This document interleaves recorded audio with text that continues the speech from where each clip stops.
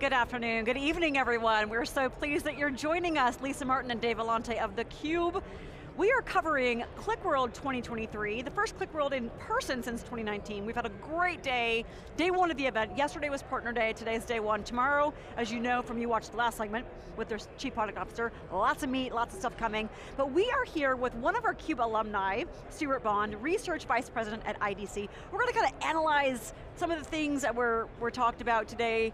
Stewart, great to have you. Give us your take on day one, from Mike Capun's keynote this morning, the CEO at the helm, to some of the customer stories. What's your takeaways from today? Yeah, Lisa, it's been a good day, and I would be amiss if I didn't say the best part of the keynote was Crawford Del Pret, president of IDC. Sucking up to the boss. Right, and he was on our show with Mike this morning. Yeah, so I have to give props to Crawford. He was good. He was good, yeah. Crawford's always been good presenter. The thing that's really interesting, so there's a lot of merit in that, in what he talked about, right? There's this shift happening right now. As we enter that intelligent automation phase, it's not a new platform. It's that our relationship with data is changing. And it's so interesting when you think about that. Data's been around for a long time, we've been working with data for a long time, but the way it's being leveraged now is new and different and giving us so many new advantages and insights that we just didn't have before. Relationships are complicated. Relationships with data are probably even more complicated. Yep. How do you see, from the kind of the vision that was laid out this morning, how do you see Qlik as a facilitator of really enabling businesses across industries to have a very successful, profitable relationship with data? Yeah, so a big part of that is who they cater to, their platform, the abilities that it has, and the different users that they cater to in the business. With the pending acquisition of Vellante, that's going to make that relationship even better, because now they're going to have a set of products that covers the entire portfolio, from data ingestion through to consumption, and all of the governance and quality and intelligence around that, so that they have a better understanding of making sure that that data is being used by the right person for the right reason, and being used at the right time. Right. Stewart, paint a picture of the taxonomy of the space. You cover it very closely. Yeah. Forgetting analytics for a moment, but get into the data integration, the data governance, the data quality, your wheelhouse. What's that market look like? So the market that I cover data intelligence and data integration. When I say data intelligence, it's intelligence about the data. So the market segments that we track in data intelligence is data quality. Tells us how good or bad our data is, what our data looks like, profile, understanding where and how it's being used in the organization. Metadata management, including data lineage, data cataloging, business glossaries, so that we understand what the data is, where it is, what it means to the business, what it means technically, where it's come from, where it's going. Then we add to that master data intelligence. Where are the systems of record, systems of reference, systems of entry for all of the pieces of data about people, places, and things that we care about the most as our business? Where is that located in the organization? And how do I reconcile the differences between all of those technologies? Then the other segment that we have is data lifecycle management, which is data archiving, which is really database archiving. This is database archiving, some test data management, and some data masking, but more focused on the structured. So I primarily focus on the structured data world. All of those same things apply to the unstructured world as well, but my focus is more on the structured side. On the data integration side, you've got the traditional ETL, ELT, you've got what we call composite data frameworks, which is data federation, data virtualization, you've got data adapters, connectors, and then, this is horrible, and then we've got dynamic data movement, which is change data capture. So if I were to look at Qlik, right? Qlik plays in with their acquisition of Attunity, they have the change data capture, they have that flow. They play in the data lifecycle management because all of the work that they do in orchestrating data warehouse creation. They also, through their acquisition of Podium, they got data catalog, they got a little bit of data quality. With the pending acquisition of Vellante, when that comes through, they're going to have a lot more of that picture of those markets that I cover. So are these largely historically bespoke markets that are now coming together, or is is Qlik sort of leading that? I know some of the big legacy guys will have one of everything. Yeah. But have they historically been sort of independently funded by VCs and now they're coming together, or are they largely still independent markets? There's a lot of them are coming together for sure. There's definitely consolidation happening in the market. What we just talked about is one of those data points. But there's others. There's been other examples of acquisitions of different companies coming together. I kind of look back at, remember the days when we had all of these best of breed business applications? We had a great payroll application, HR application, we had a great maintenance management application, we had a great manufacturing application, and then the ERP vendors came along and said, hey, we're going to put all that together for you. Yeah. That's what's happening in the data world. We've got all these disparate data applications, data functionality, that's all coming together into platforms, into suites of products that organizations can then leverage to tackle their data problems. Okay, so you got the legacy guys, IBM, SAP, SAS, Oracle, they're going to have all their stuff for their platforms. Right. Right, and then you've got guys like Qlik that are independent. You were saying off camera, now you got the cloud guys all coming in. Of course, the cloud guys are all partners with the independents, and they're doing their own thing. So, how's that going to shake out? Yeah, so every single hyperscaler is working on, they're building their own data intelligence and data integration capabilities. Most of them are still focused on that cloud ecosystem. They partner with others to bring in the on-premise and the hybrid portion of that. But they're continuing to make that better, and some of them are talking more and more about hybrid and potentially even multi-cloud. The benefit that right now the independents have is that they are cloud neutral, that they are partners with all the cloud providers, and they can offer that multi-cloud support for data that needs to move between clouds, and it is a hybrid world that we are in. The surveys that we do, clearly, data is not just in the cloud, it's not just on premise, it's everywhere, it's multi-cloud, it's hybrid. That is what we have today, and that's what we're going to have for the foreseeable future. So the independents really have that opportunity to leverage that and say, hey, we're not any one cloud. And we had Mike Capone on earlier today, asked him about the overlaps between Talend and Qlik, and he basically painted a picture that quite distinct, they're very complementary. How much of that is true? How much overlap is there? Are they truly sort of no seams? That there is some overlap. So Qlik had been making some inroads into data integration, data intelligence through Attunity, through Podium. They were missing deeper, better data quality. They were missing ETL. They were missing some of the other movement capabilities, some of the capabilities that Stitch has in the cloud. Qlik did not have that, and so this was really an opportunity for them to expand into that and to get more of that. Are there overlaps? Absolutely. Certainly in the catalog, there's Qlik catalog, there's a couple different versions of the catalog in Qlik. Qlik Cloud is a slightly different version than what's on-prem. Talend has a different version. They're going to come together, they'll figure that out. That has to be rationalized, though, right? You got to have one catalog. But they're going to benefit a lot from the deeper quality capabilities, from the ETL capabilities. People say ETL is dead, it's not. There's still a lot of ETL out there, and streaming, absolutely. The whole change data capture thing is really important, being able to leverage that to put it into data streams so we can do real-time analytics. And Attunity's been doing that for a long time. Talend did an acquisition not long ago of change data capture. They'll have to do some reconciliation between those two things, but I don't think that's going to be really difficult. But at the end of the day, there's still a place for both real-time streaming analytics, there's still a place for ETL, and more so ELT, which is what we're seeing more today. But you like the acquisition. You like the acquisition, I do, yeah. I do. It's interesting. I haven't heard much from competitors yet about what they think about it. It'll be interesting to hear.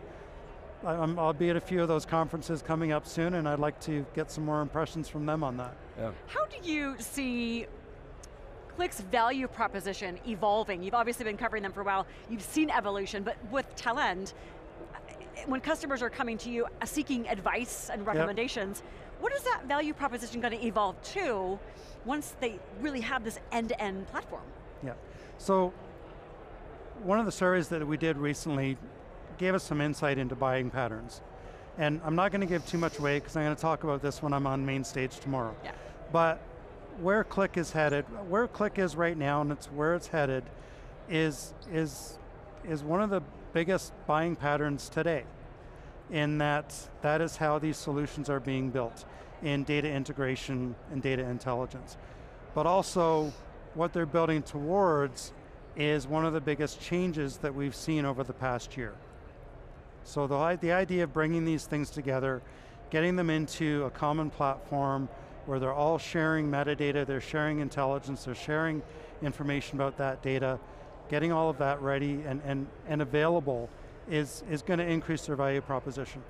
But they are still competing with those vendors that are out there that are there to solve one single problem. So even though they're going to have they will have a platform, they won't have it immediately, but eventually they will have a platform. They need to still be able to offer those capabilities as independent capabilities that a data engineer that would rather go download DBT and start working with it can still look at Qlik or Telend to get the functionality they need to do the same thing. Okay, so we were talking again off camera, you said like the BI space is not one you follow, right? Mm-hmm. That's not, you do everything up to the BI, you enable BI. All the markets that you follow are enablers to BI, because without what your customers do, the data's crap, right? Okay, is that fair? Yep. Okay. Yep, that's why we have data quality software. Right. Well, it's funny too, because you and I talked at the MIT CDO IQ, and we've talked about this before. It used to be a back office function, right? And it was just compliance, highly regulated industries, and now it's front and center. I mean, everybody has to have a governed solution. But you said something that sort of struck me: people, places, and things. And BI, I know it's not your space, but it's a lot of money being spent there. Yep. So we've been developing this mental model of the future of data, where you've got people, places, and things that are a digital representation of your business. And we always use this simple example of Uber. Uber's got drivers, it's got riders, it's got destinations, it calculates an ETA. Those are different data elements or data products, and they're all coherent. And when you talk to people in conferences like this, so yeah, we're doing that today. Not really, not the way Uber is in real time, right? And so, I feel like the world wants Uber for its business, except it's more complicated, right? Like you said, people, places, and things, that digital representation of your business. How do you think about that? Is that something that you feel like the technology can support, that coherent semantic layer? Are people working on that? What's your thoughts? It's happening. We're seeing digital twins of businesses, digital twins of things, but it's a very delicate subject. When you start talking about having a digital twin of a person, then you start to worry about data privacy laws and lots of different interesting things when it gets there. But yes, that is something that we are seeing more and more. People are starting to do that. And I think it comes back a little bit. It's not quite there, but one of the things that I've been tracking and watching is this desire to productize data, to create data products and make those data products available in internal data marketplaces and such. And that's going to, the more we can do that, I think, and have a real focus on data products in the organization, the better that data is going to get, and the further we're going to get along to having those digital twins and having the ability to use data in that way. Because I think of services, okay, we've all experienced this. Okay, the cable guy is coming, or they're going to come and fix your dishwasher. And they're getting better, but they're still like, they're going to be there between 9 and 12. It's like, really, you can't tell me like within a little closer window? Or Amazon, you see the Amazon trucks driving around, dropping off stuff. They all drive the speed limit. And Amazon knows if they go over the speed limit, so they know a lot about those people. So I hear you. We're now getting into certain privacy issues. We just, tax day recently, just paid my taxes, went online. IRS said I got to sign up for a new account. or else it's not going to be valid anymore. The stuff they were asking about me, I mean, it's like, okay, clear, it's got all my information, right? They know everything about us. So there is no privacy, Stewart. It's a fallacy. I can agree with that. I know all kinds of people have my information, absolutely, right. Yeah, it's just, you know, I mean, you think of the credit agencies, how much information they have.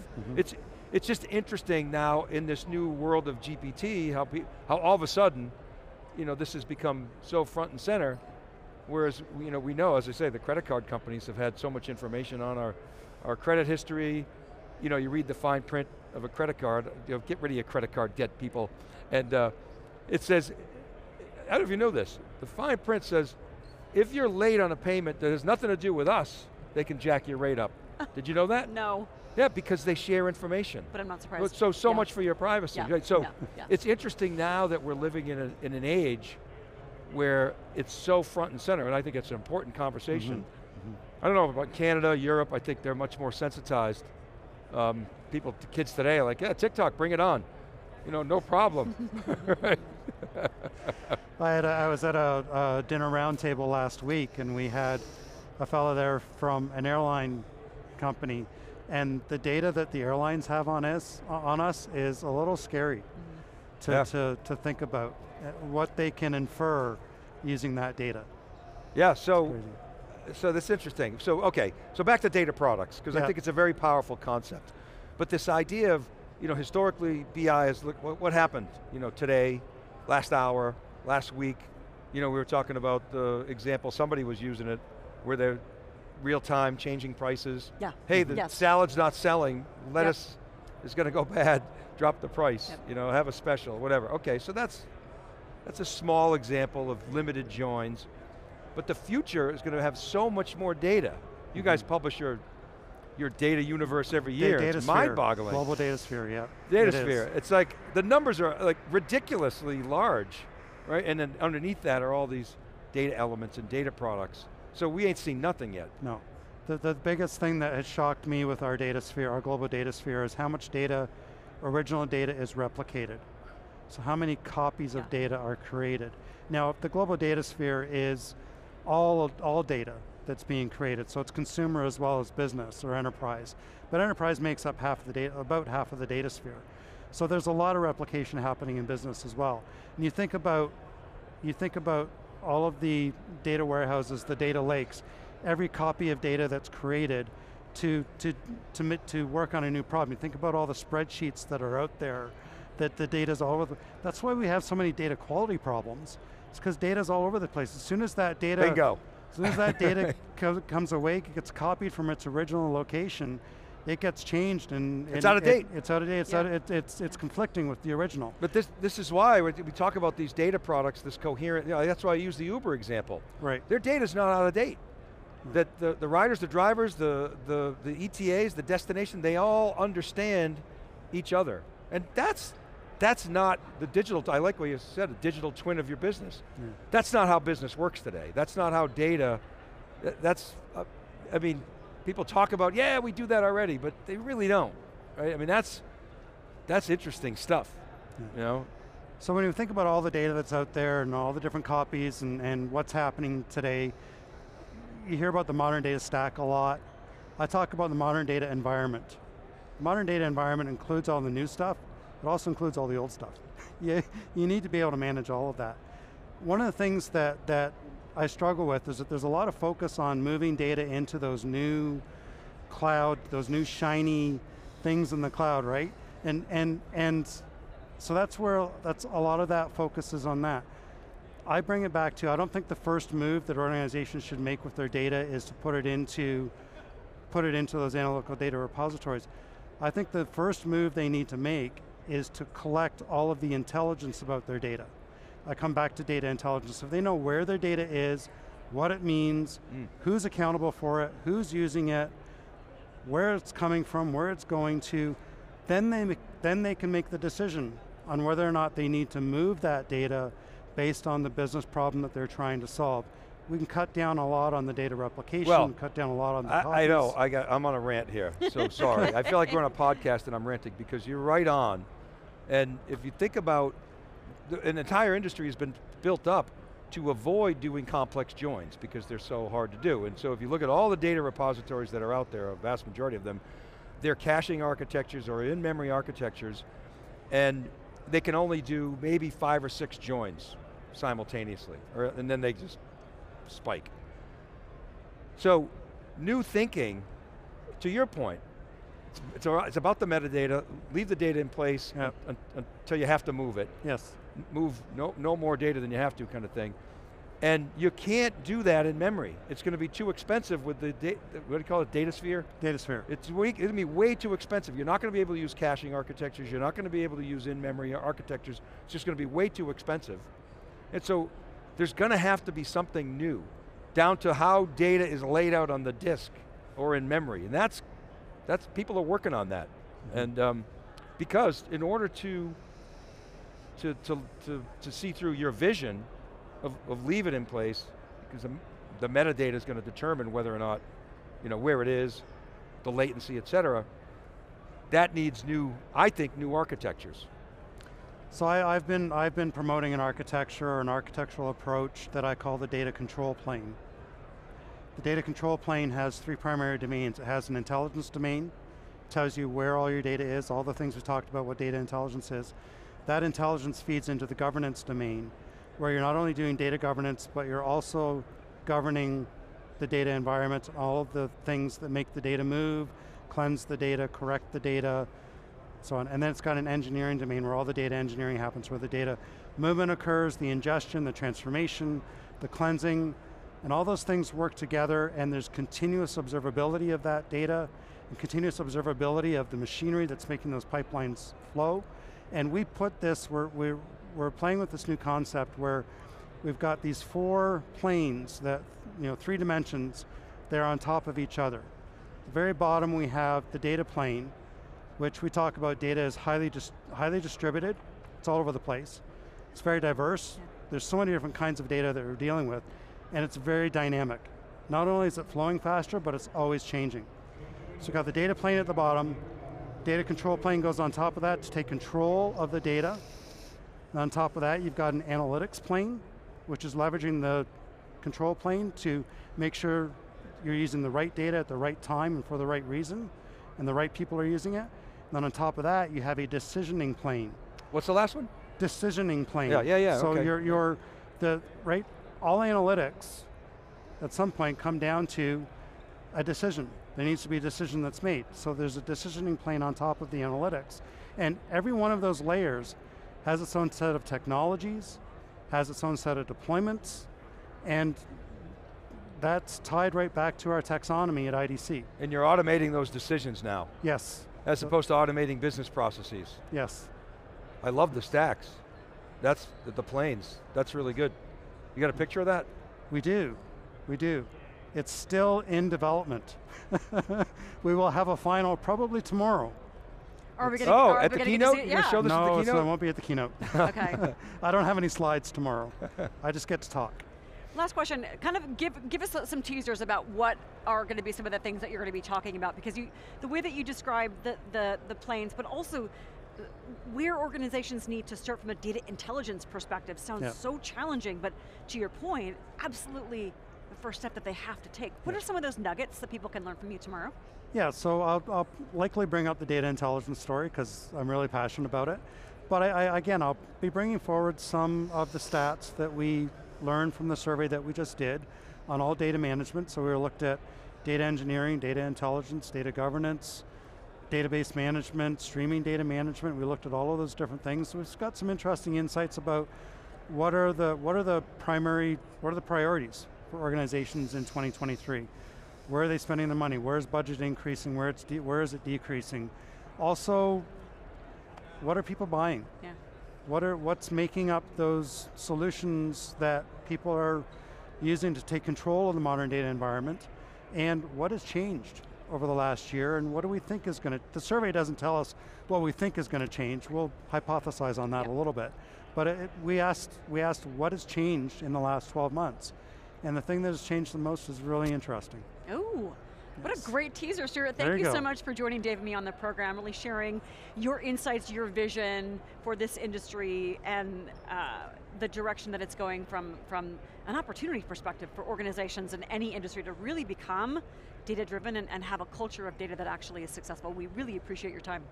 Thank you for having me. It's my pleasure. Yeah, for our guests and for Dave Vellante, I'm Lisa Martin. You've been watching theCUBE live from QlikWorld 2023. Stick around, Dave and I will wrap the day coming up next.